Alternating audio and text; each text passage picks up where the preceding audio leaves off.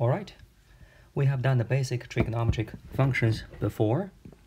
The very basic one will be something, we have a trig value, we have a value, and we go ahead.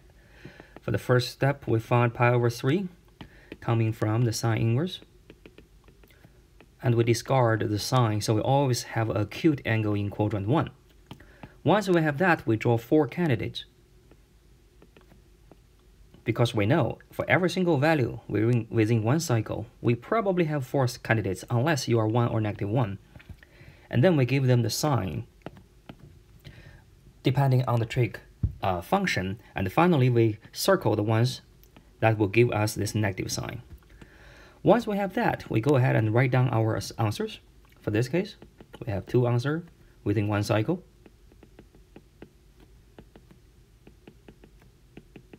We have an OR, and then finally we put in a 2n pi. N can be any integer. Okay, that's roughly the whole process of doing this. Very standard. And for this case, we have a special angle, pi over 3, 1/2. But if we don't, we simply just keep the thing on the left and don't simplify unless we have a calculator. Now, if you push one step further, we can realize, okay, sometimes you can actually take your sin x and view it as another variable to combine quadratic functions with sin x, or maybe some other equations you had before with trig values. And the thing is very simple. First, do a change of variable and solve the quadratic or whatever equations you have that do not involve the trig. Finish until this step. And then after that, go ahead and try to solve, and then everything reduced to the basic trig equations. That's roughly the idea. Okay. Now, what we want to do is we want to push a little further and see how many more complicated cases we can do. And we will just do some examples.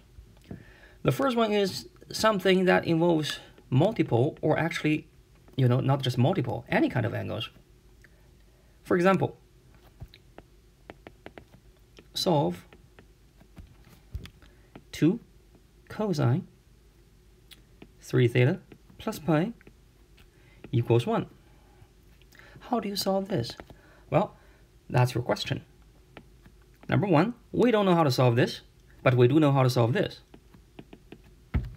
So you can see the only additional thing we added compared to before is our angle is not just a single variable. It's actually a relatively complicated expression which involves multiple angles and maybe some constants. Now, how do you solve this? Well, number 1, you do know how to solve this. That's exactly what we had from last time. Now, how do you solve that? Probably you start to see it's the same trick as what we did before. We do a change of variables, so we worry about this one later. Let alpha, which is a different angle, equals this. Let's solve this one first. Okay. We just did this. Cosine inverse 1/2 equals pi over 3. Oh, did a bad thing. This is pi. This is going to be pi over 6. So let me change a little bit. That's why I feel weird. Okay, that's right. Now, this is pi over 3. Take down this, take down this, take down this. Now you know cosine it's this. Therefore, we want positive, we want these two. Alpha equals pi over 3 plus 2n pi. Alpha equals 5 pi over 3 plus 2n pi.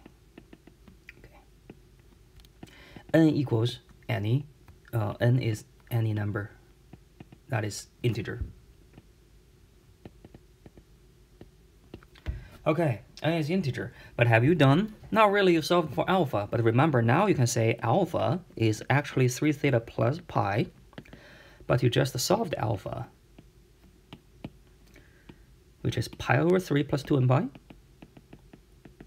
Now the question becomes, how do you solve for theta? And from here you can see there's no more trig because you already have solved the trig part. You just need to do additional job here by solving the algebra.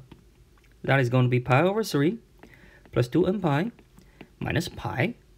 Simplify a little bit. These two merge into minus 2 pi over 3. Now you divide everything by 3. You have 2n pi over 3 minus 2 pi over 3 divided by another 3. So you change this to a 9.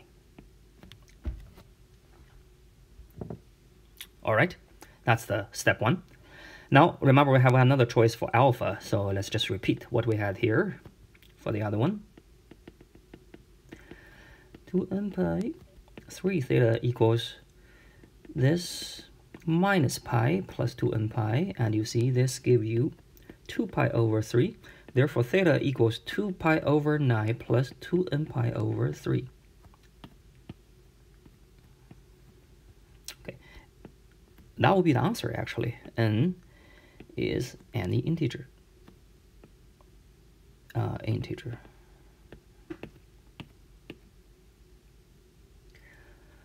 So what do you say when you have some complicated angles other than just a single variable, like this? What you do is you just assign whatever the angle is to be a single variable and solve for the single variable using trig functions. After that, what do? You do additional steps by recovering the original expressions from the single angle, but the good news is the sine and the cosine is already gone because you have already solved the trig equation. So that's the principle. With that in mind, let's try another example really quickly, okay? And this time, let's do tangent 2 theta plus pi over 2 equals -1, but this time we do it on 0 to 2 pi. Okay, so I do have an interval. Remember, when we have an interval involved, what we do is we pretend we didn't see it and solve it, okay? This one only gives us some additional steps. So first, 2 theta plus pi over 2 is the angle we're looking for. And of course, how do I say this? We just take this one to be an angle.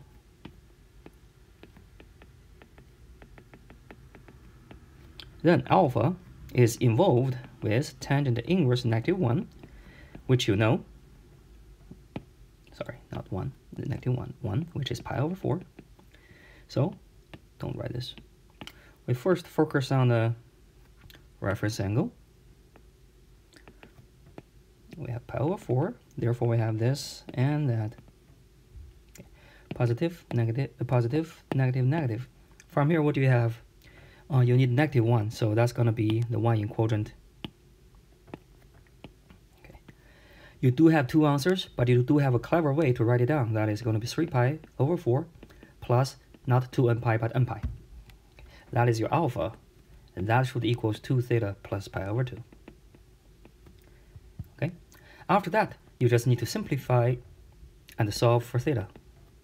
3 pi over 4 minus pi over 2 plus n pi. This gives you pi over 4. Then this gives you pi over 8 plus n pi over 2. That will be your final answer, where n can be any number. That is integer. Okay.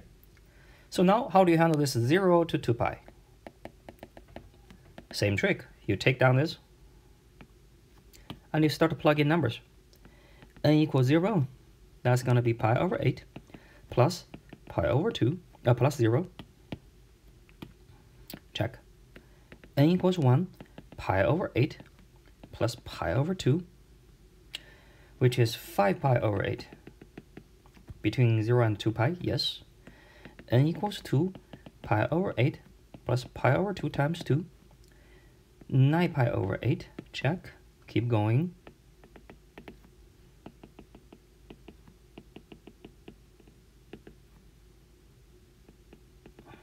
Remember, for 2 pi, you're looking for 16 over 8. And it's pretty sure that this one isn't going to be too big. This part alone is 2 pi, plus another positive thing is bigger than 2 pi. Therefore, this is not qualified. N equals -1. Pi over 8 minus pi over 2 less than 0. Stop. So the final answer will be these 4 answers. So you can see this part is totally the same as before. Okay. All right. That's the first type. You have a complicated angles, and from here you can see it's nothing difficult. But if you replace, as long as you replace the complicated angle by a single angle and solve it first. The second one becomes more complicated. That is, you can have anything that involving a trig identity. Before, you never use the trig identities, but the basic properties. But now, because you are dealing with trigs certainly have certain kind of relationships between them. Let's see several examples. The first one.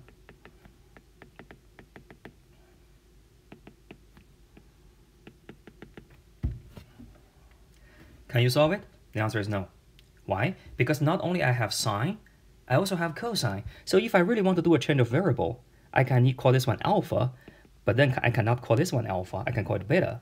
Then what I have is, within a single equation, I have two variables. It's not doable. Okay, that's the trouble. Well, how do you solve it? Quite simple. How do you solve it? Well, what you don't like. You don't like two different trigs. You don't like in the same equation you have sine and cosine at the same time. Then can you change them? Can you change the sine to be cosine, so the sine is gone, leaving you only cosine? Or can you change cosine to be sine, so the cosine is gone, leaving you only sine? That's where the trig identity comes in. The trig identity likes square, therefore I think a smarter way to do this is to change cosine to be sine. You can also do sine with cosine, but you need to involve square root. And whenever you have a square root, you have a positive or negative case, which is complicated. So probably this case, we prefer that.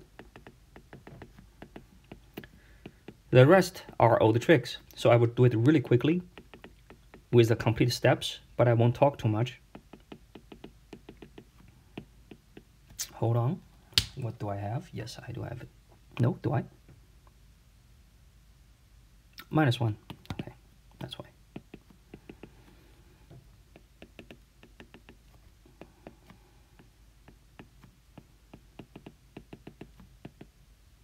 This is -1.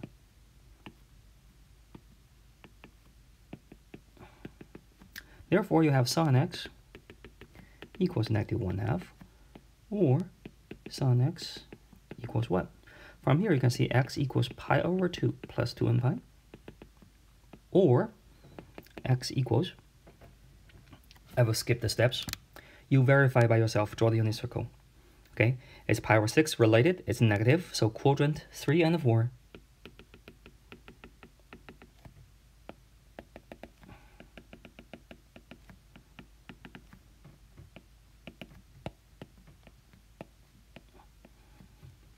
For sine. Okay, so the final answer will be all the 3 possibilities. N can be any integer.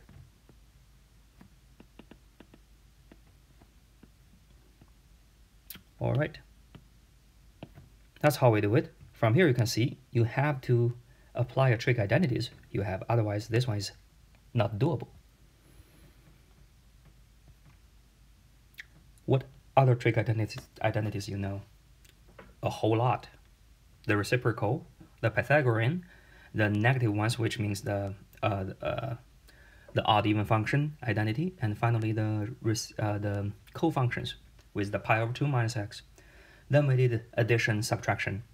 We did product to sum, sum to product, and double half angle formulas. So there is a lot you can do. Like I said, make sure you memorize all of them. That's how you can reflect to them whenever you see a new example.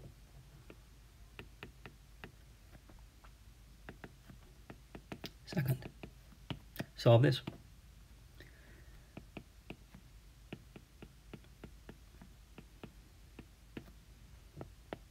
Well, what do you have? Double angle formula, right? That's great. But then you ask yourself a question. What formula do you know about double angle formula? You technically have 3. That's formula 1. That's formula 2. And that's formula 3. And do you remember what's the principle? you don't want to create additional variables for the equation. So if you already have a sine here, you probably don't want this. And if you have a cosine here, you will have sine and cosine, you probably don't want this either. You would prefer that there's only one sine there. So this will be the case for this one due to we already have a sine. We don't want to create additional trig values. After that,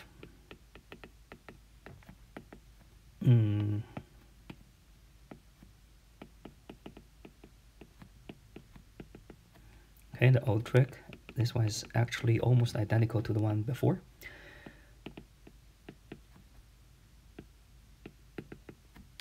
All right, so I will just write down sine theta equals 1/2, or sine theta equals -1. This one gives you 3/2 pi plus 2 and pi. Or this one gives you, how do I say? Let's draw it here. Pi over 6. Positive, positive, negative, negative. Therefore, pi over 6 plus 2 and pi. Or 5 pi over 6 plus 2 and pi. That will be all the answers. After you add, n can be any integer. If I give you interval, go ahead and plug in n equals 0, 1, 2, 3, 4. Okay. From here you can see there's nothing difficult except take what we had from last time, and now you need to worry about one more thing. That is, you know a lot of trig identities. So even from the beginning, you see this is impossible. Okay. Try to think about what you want and try to use the trig identities to create the situation you want. In the first case, you don't want sine and cosine together. You want only one type of sine or cosine. That's where you probably have the hint that I can change one of them to the other. For the second case, of course, double angle formulas, otherwise you cannot even start. Now, the help of this sine term here actually help you to choose from the 3 possible formulas for cosine 2 theta. You find sine theta is, you probably want the one with the sine theta. Okay, I think that's it. There is no uniform way to tell you, okay, if you see this, do that. If you see this, do that. You probably need to give it a 1 or 2 or even 3 tries with all the possible identities you have, and try to see which one actually give you a better situation than the original. Sometimes it takes a long time. So to show that, I will show you one last example. Okay, that is this. From here you can see there is no uniform way of doing this. Okay, number one, what can you do? Well, you can simply change one of them to be 1 minus cosine square. That's one possibility, but remember when you do that, you do have 2 possibilities. So this one is going to be long.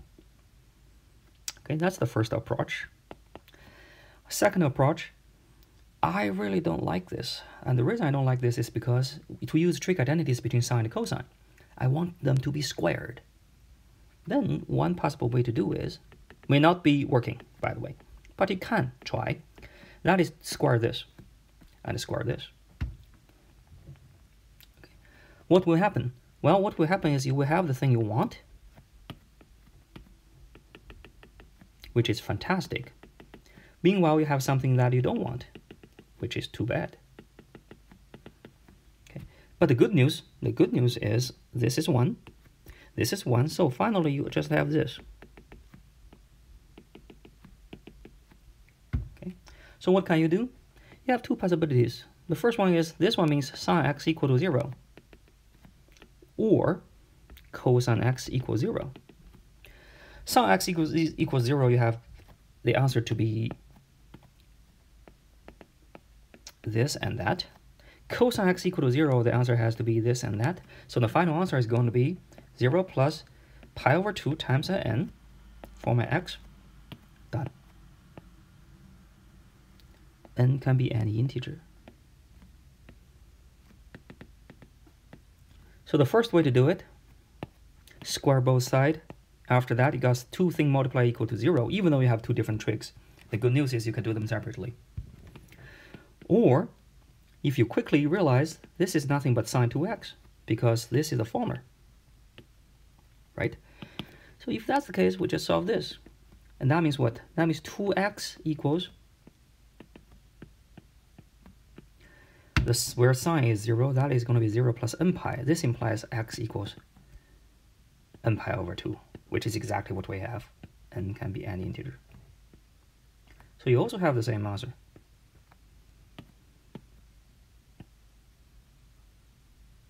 Same thing.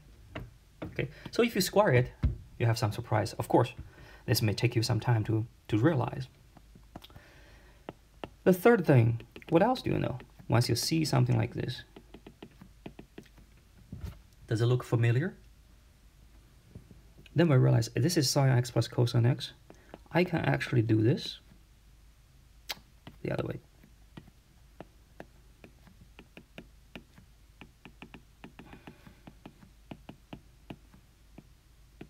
And do you remember why you want to do this? The reason is because you want to have a cosine pi over 4 and a sine pi over 4. This is actually how we did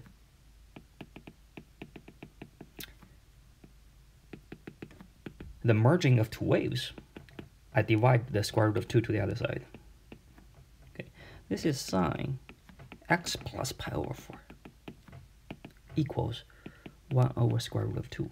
That it gives you x plus pi over 4 equals, well, what do you have? This gives you pi over 4. And sine is positive. This gives you x plus pi over 4 equals pi over 4 plus 2n pi, or x plus pi over 4 equals pi over 3 pi over 4 plus 2n pi. Simplify a little bit, this becomes x equals 2n pi, or x equals pi over 2 plus 2n pi. What are they?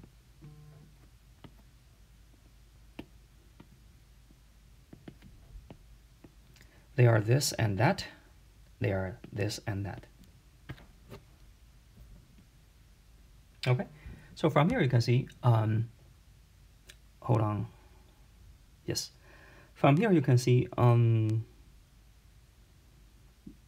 yeah, that's what I'm missing. N can be any integer. From here you can see there's really no uniform way of solving all this.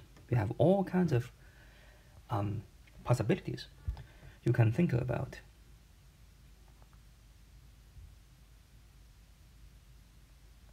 Right?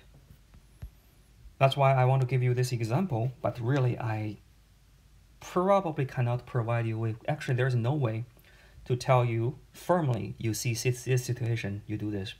So you need to be a little bit creative and try with what you have. The good news is you do have a lot of tools. So again, I want to re-emphasize, to use the tools, you have to be familiar with the tools first. So make sure you memorize the formulas because you use them so frequently and you want to create with them. It's the same as if you say, why don't I just use a formula sheet? I will ask you, why do you learn English? Why don't you just carry a dictionary with you all the time? Okay? That will be all for trig equations. Have fun with all the exercises.